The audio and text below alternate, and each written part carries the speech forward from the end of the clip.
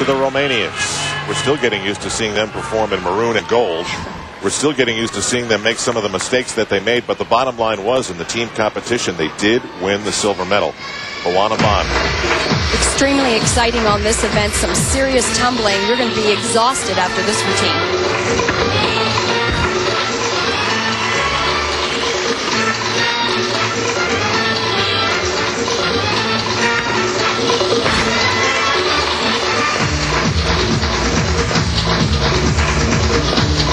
Something new I've noticed from the Romanians this week. Lots of smiles on this exercise and improved choreography.